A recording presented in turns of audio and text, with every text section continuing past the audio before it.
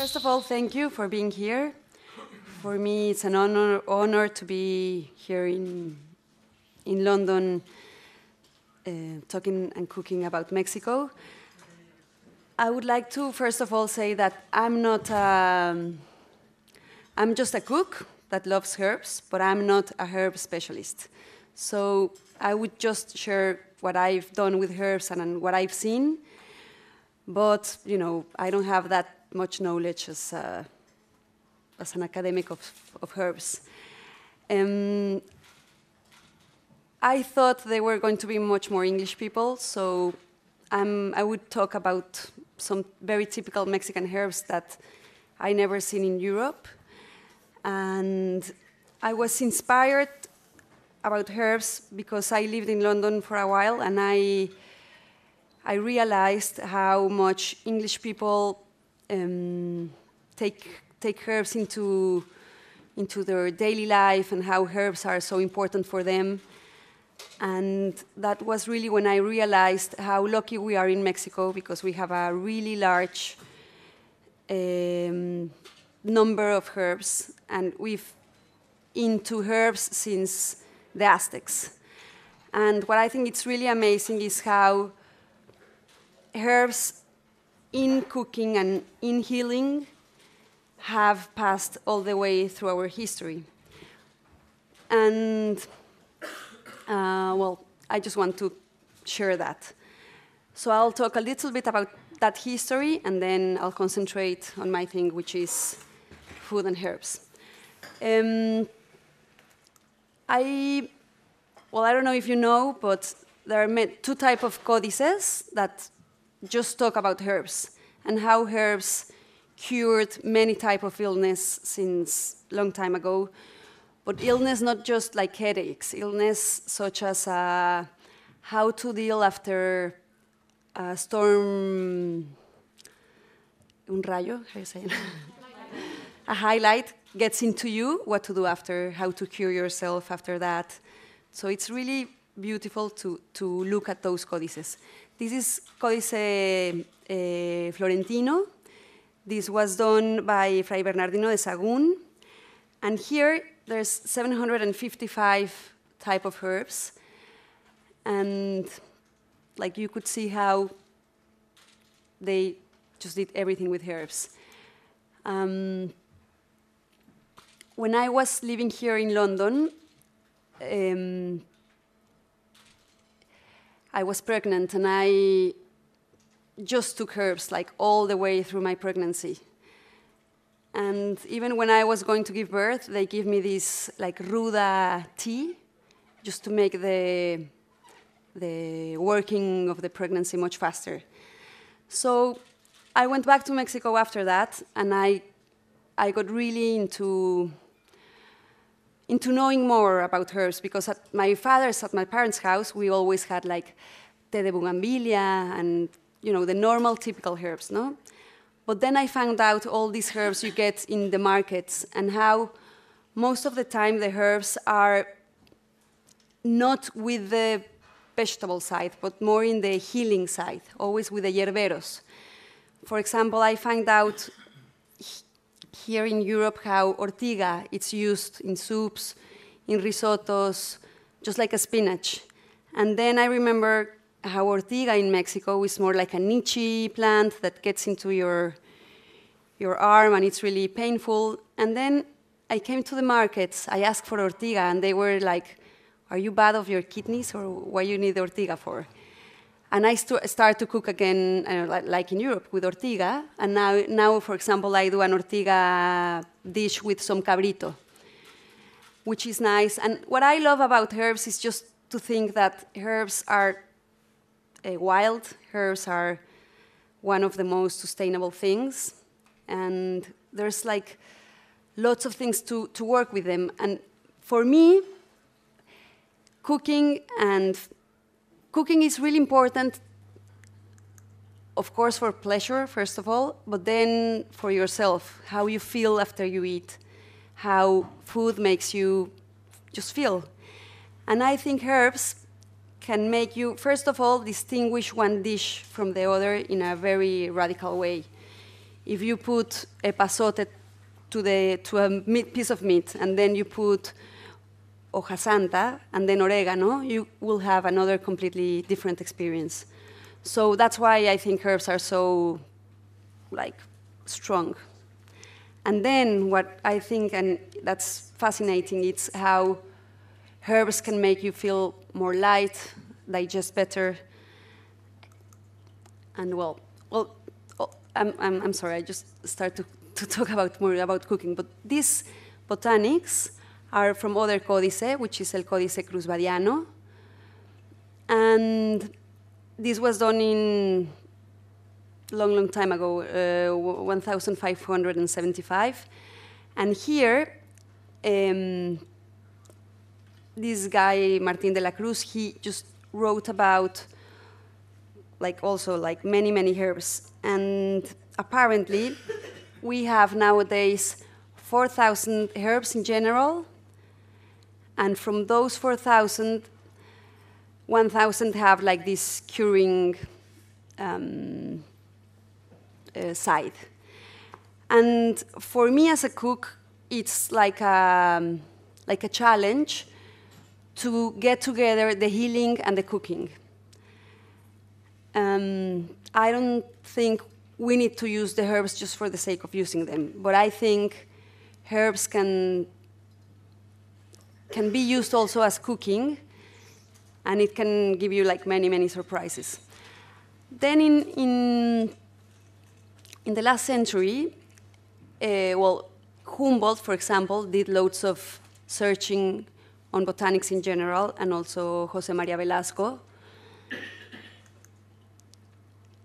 And the Spaniards, when they arrived to Mexico, they were really amazed about the herbs. Sometimes they liked them, and sometimes they just thought it was like a crazy religious, and they didn't like it that much. However, it persisted, and nowadays it's like I don't think a war, but on the one side, with medicine, the use of, with classical medicine, the use of herbs have been forgotten, especially in the cities, but the good thing is that in the rural areas, herbs are still there. And I think nowadays, with what's going on in Mexico and with the new generation that is really proud of what we have, we are all looking into new things, always trying to find out new flavors, new ideas. And for me, it was really amazing to find things like epazote that I seen in the markets, in the murals of Diego Rivera, for example. But then find out that epazote, that it's a classical herb that we use in quesadillas, in esquites, in frijoles. You can use it, for example, in a very amazing dessert with guavas and chocolate. Like how these herbic and really most of the time have acid there and loads of especially aroma and flavor, and you can really get into it. And for me, it's just been like a really pleasurable thing to get the herbs out of our usual context, no? To really see in them an opportunity of getting more flavors and more things. For example, hoja santa, which is, a very beautiful herb and a really cheap herb and easy to grow. I think it's really, or even much stronger than tarragon, which sometimes we buy and it's so expensive and we associate it with France, so we think it's really elegant. And then you see in hoja santa this beautiful anise power, which I think we have to just, make it happen and make it approachable to the people. And in the restaurant, or in the restaurants of the city, and these restaurants where young people were trying to do like new things and new approaches to food, it's really amazing how, when I've done, for example, an ice cream with hoja santa, people find it boring or exciting, when some people don't even know what hoja santa is, but then some people get really excited, especially like old people that maybe got into hoja santa when they were young and then, you know, it was not used again. And it's been like a really nice experience for me. This is what I was saying, that in the markets, sometimes these herbs, you find them more with the herbolarios, or more the people that cure with herbs and with the chamanes and all this side.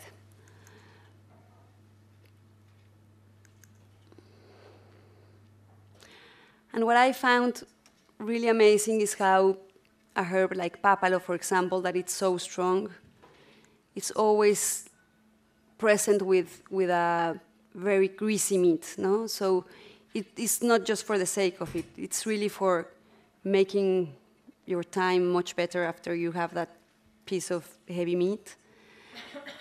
And I just find that fascinating, honestly.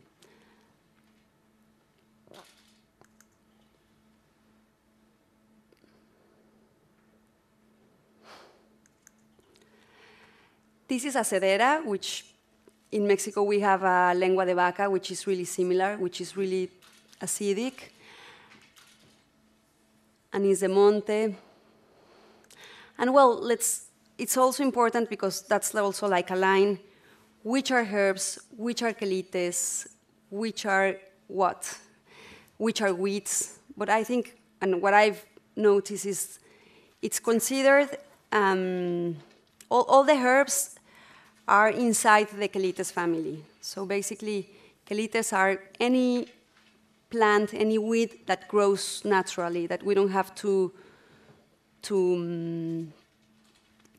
cultivate it, no? It just grows. And what happened is, for many years, all these herbs were seen as maleza, and they were taken out of the milpa because they thought they were interfering with the other processes of growing. And that's a shame, because in a leaf like chaya is much more healthier and much more full of minerals than spinach. And, you know, it grows just like a weed. It just doesn't stop. We do with chaya kind of a pesto. And what it's really amazing with chaya is that it doesn't get oxidized when you put hot water, warm there. That usually with herbs, it happens. So what we do with chaya is, whenever we want to do a sauce with herbs that we will know that with the heat will get black, we put chaya there, and it stays much more greener for a longer time. So that's a very nice thing about chaya. Oregano yucateco, well, we have like 15 types of oregano. This one in particular that I bought today is really special because it's really thick, and it's strong, but it's also citrusy. And what we've done is we do like a tempura, and we fry this. And then, you know, you just bite a piece of this, and it's really amazing. Pipicha, which is strong, usually paired with you know, heavy meat. Mastuerzo, which is funny because many of us cooks knew mastuerzo in Europe, because, you know, many people started using it. And mastuerzo in Mexico, it's, you know, especially in Oaxaca, it just grows in the street. Flor de isote, that's other thing, but it's just how, you know, the biodiversity that we have, that it's amazing.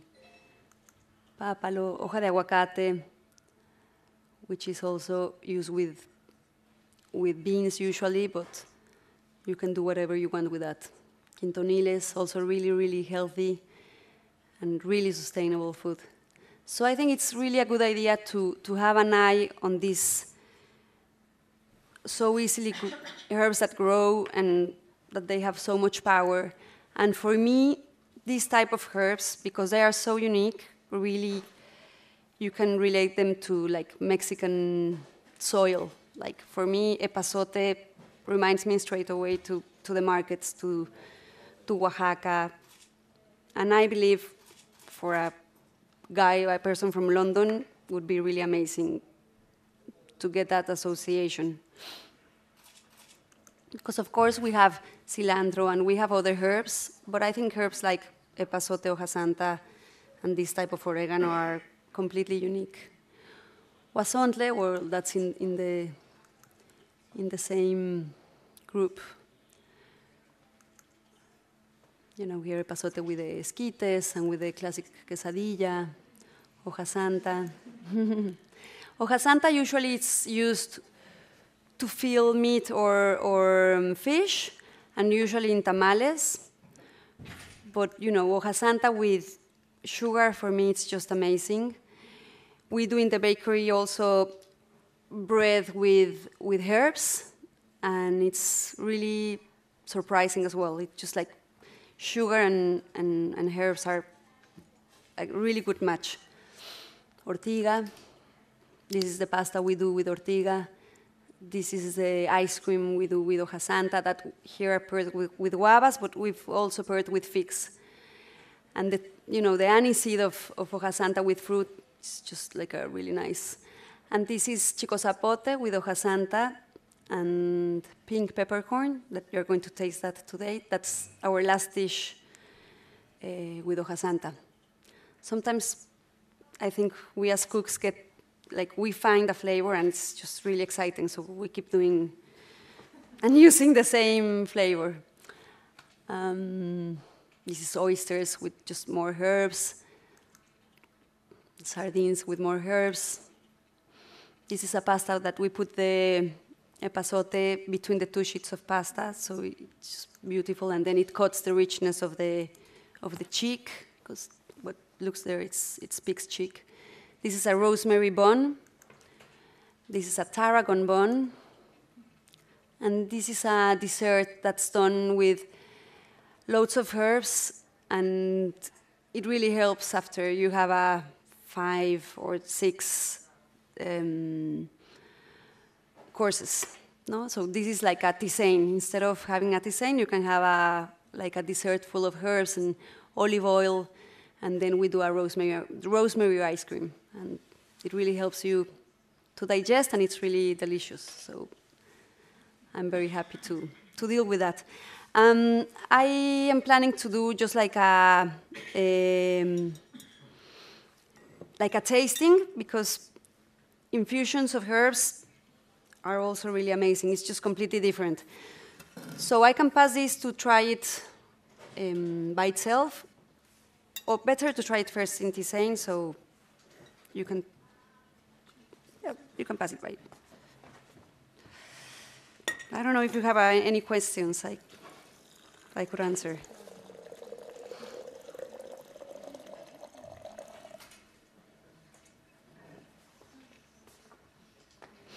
Are you able to find any of these herbs here in London? No, not at all. I brought them in the luggage. I wasn't supposed, but you know. It's very difficult to talk about Mexican herbs and then bring bring a cilantro from Thailand.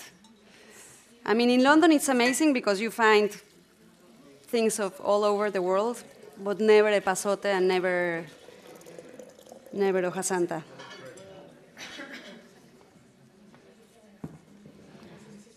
And I thought there were going to be more English people here, but yes. Yes. In which side? Like in the healing side or in the cooking side? Okay, actually, it's really, I like your question because there are many books related, like, to heal, like herbs and healing, but there are not so many about cooking. And what I recommend is you get there's a book called The Yoga of Herbs, and that one is really nice because although it's all about healing, it relates like one herb with the other. And in that way, you can get like ideas to cook. But in general, for example, hoja santa is in the anise side. So anything you associate with fennel, with tarragon, with anise, is in that way. Epazote, I think there's nothing like similar to epazote. Epazote is a really particular herb. Oregano, like marjoram, more, more resinous herbs. But for me, the best is to try, because I never seen, for example, epazote in the sweet side, never ever. And then when we tasted it, I was like super blown away, no? And it all started with tarragon, like tarragon, because, tarragon and chocolate, like French have done that for many years. So we started to taste the herbs with chocolate, and then we thought that with hoja santa it's amazing. So I think the best thing is always to try. I love also the mix of fruit, very sweet fruit, with very sharp herbs, because it like cuts through. Like it's like the dish we're doing today, although it's chico zapote and it's really, really sweet. With the hoja santa, you can turn it into the savory side. Well, it's funny, because now it's these limits that it can be either a dessert in a very herbal way, or it can be a starter in a fruity herbal. And I like to reach those limits. For me, it's amazing to start a meal with a very digestive way, the same as if you would take a salad, or to end the meal also like that. But I think the best is just to try. Because the classic is with very fatty meats, or with fish, or, with corn. But I think you can do, like, many things. But answering your question, I'm sorry, there's a book that is published by UNAM, which is called Quelites en la Mesa, which I think is beautiful. But all these books come, and then no one prints them again, and they're very difficult to get. So we have to do something with herbs in. You're welcome.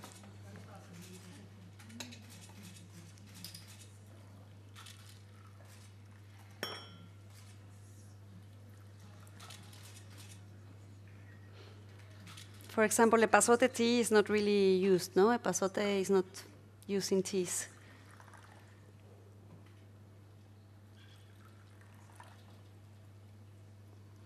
Any more questions?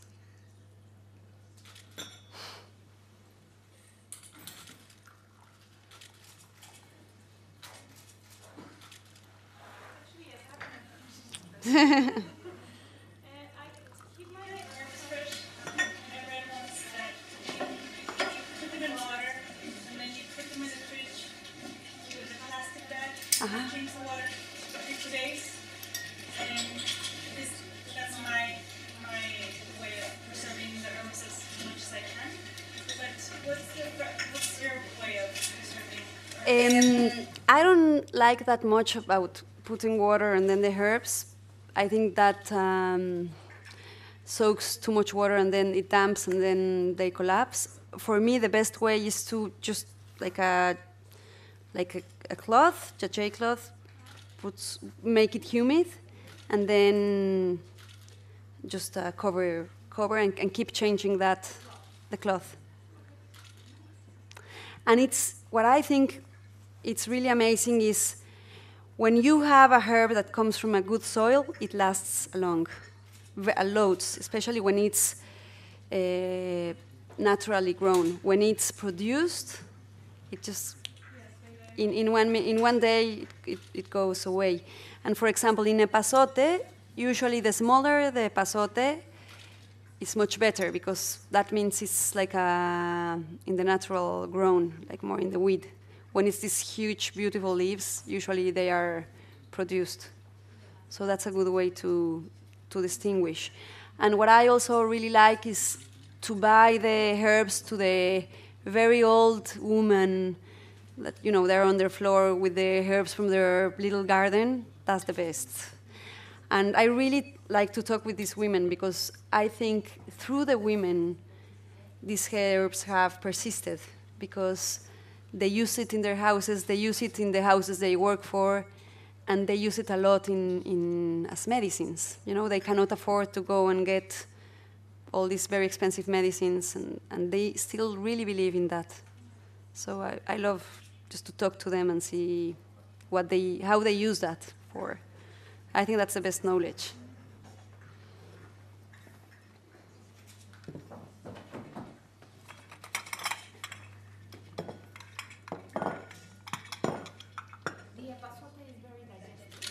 Epazote, it's digestive, but it's more antibacterial.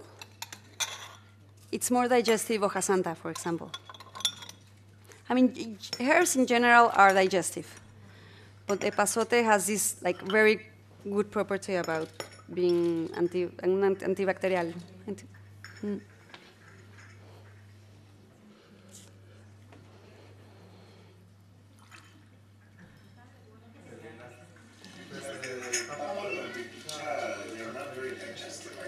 Pipicha?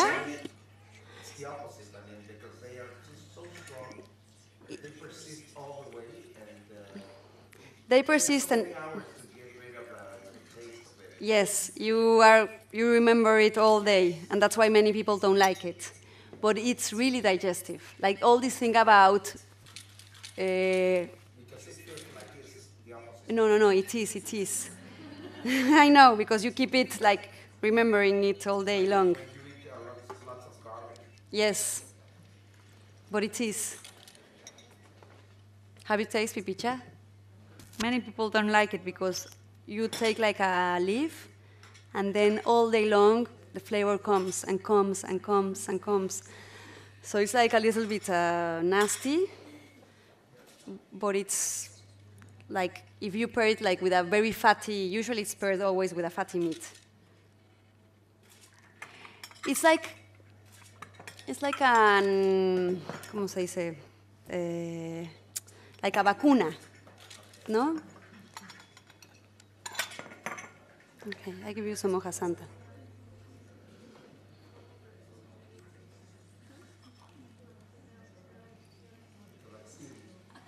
What is amazing is, apart from the digestive side and all the curing side, it's how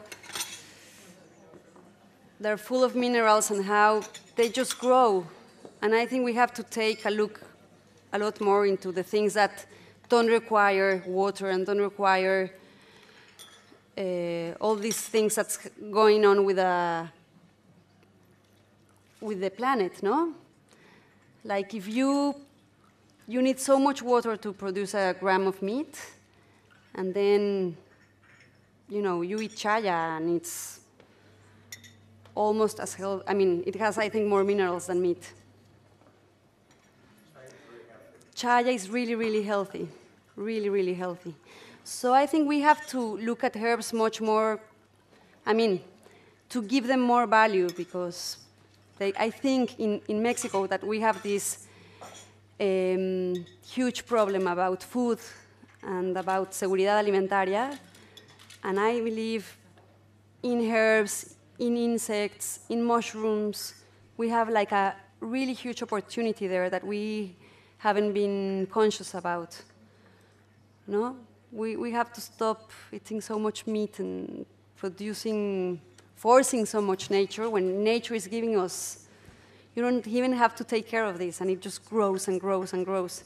And then some people think it's basura or maleza, and they just put it away, like quelites. Quelites are so nutritious.